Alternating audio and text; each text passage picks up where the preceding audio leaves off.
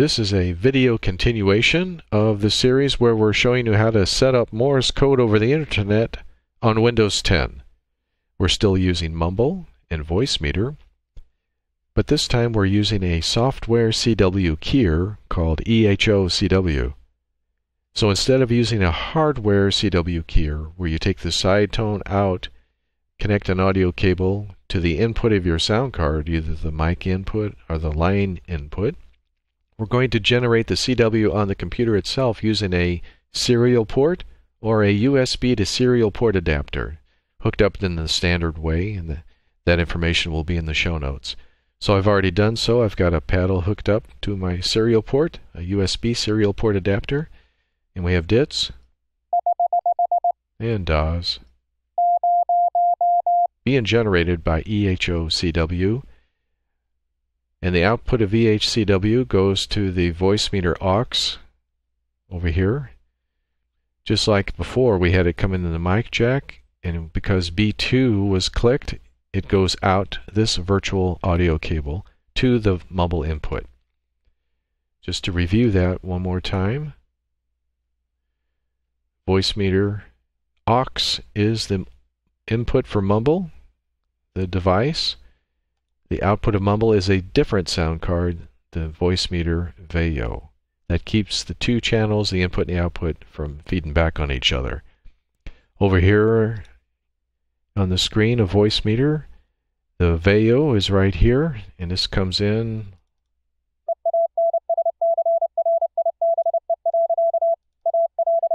and the transmit goes out this aux channel,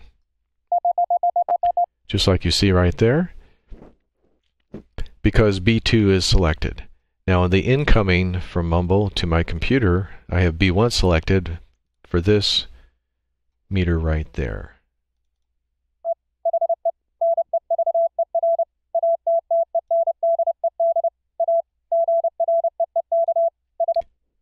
And this is the VoiceMeeter VEO, not the aux, so just the other one, VoiceMeeter VEO.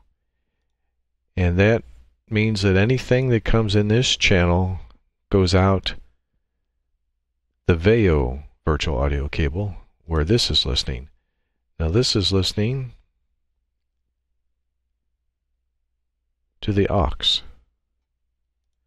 And B2 is clicked, so anything with B2 on it will go to this meter. So I have transmit and the receive VU meters. This one also has a scope. One unique thing about EhoCW, it also lets you hook up a straight key. And I just have it hooked up to the ring pin of the serial port and the DTR pin. And when those two close, you get a side tone like a straight key. So even though it's set up as an Iambic keyer over here because it's on double, and I'm using Iambic B, that's just using the CTS and the DSR pins, which connect dits or DAWs to the DTR pin as your pedal closes each side. But if you could use the ring pin or the DCD pin to the DTR pin, you'll get a straight key. You could also hook up a bug and do the same thing. So I found that very nice. It also has its own CW keyboard independent speed that you can adjust from the pedal. So over here I have it set about 20. Here it's set at 30. So we also have a keyboard we can use. So it's all right here where you can adjust the settings to your preference. We have a transmit meter, we have a receive meter over here, and since we're just using the virtual inputs for VoiceMeeter, we don't have to worry about seeing these. So the screen for EhoCW covers it up just fine. You can still have access to the sliders and watch the VU meters over here to make sure everything's okay. Let me describe just a little bit about this master section. The last one is the aux. So you see I have it to set to -15. So that means that I can adjust this volume up and down, which is what I'm hearing. It won't affect what's being transmitted, because that's going to transmit at -15. Which on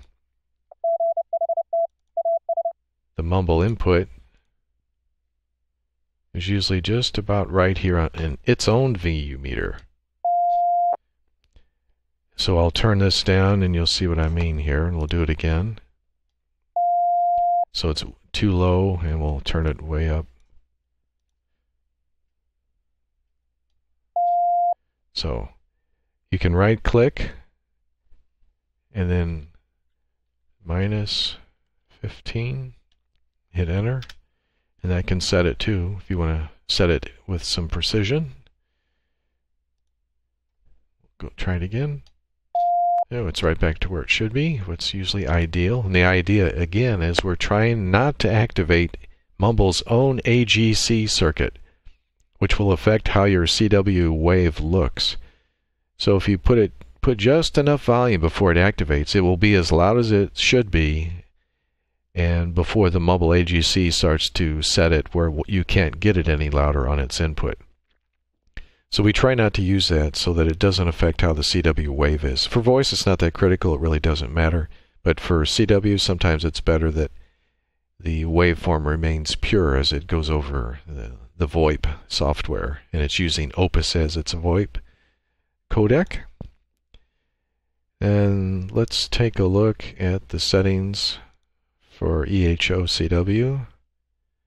We're using the WAS API voicemeeter aux so that it gets transmitted, but because this A1 button over here on the virtual input on the aux channel is clicked, I can hear it in the A1 channel where I'm using just the normal sound card. Because it's B2 is clicked, it goes over to here, the slash channel, the aux virtual audio cable, to the mumble input. Now, EhoCW has a bunch of sound card drivers that you can try, so you might experiment with those on your system. Maybe one of the other ones will work better for you. Over here is the serial port, so we click that, and I'm using the DTR pin to ground everything, so I've enabled that. And my USB serial port adapter value, or its nomenclature, is COM3 on my system, so that's why I have COM3 checked. If you had a MIDI, an Arduino or something, you could key EhoCW with it. Just tell it where your MIDI device is. That works pretty well, but that'll be another video. Right now we're just using the USB to serial port adapter. So on EhoCW, we have paddles, we have straight key, and we have CW keyboard. The CW keyboard is independent speed, so you can take it up. And you can also slow down or speed up the keyer itself. So let's take it up to just a little bit. And we'll slow it down. And as you can hear, it's independent of the keyboard speed. So that's very nice. So you can play around with that and set the speeds as you want, and it won't change. Over here, we have the audio frequency set to 700. You can change that. Just click the green arrow. Same thing for the rise and fall time. Just up and down, it goes from 0 to 10 milliseconds. Just click the green arrow, and you'll be able to change it.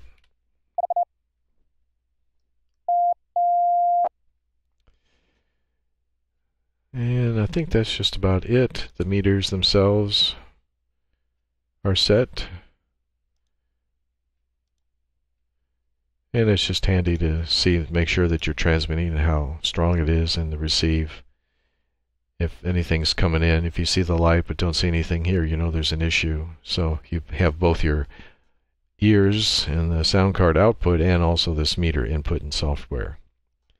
That's just the basic idea here for using a software CW keyer instead of a hardware CW keyer to send Morse code of the internet on Windows 10. Thanks for watching.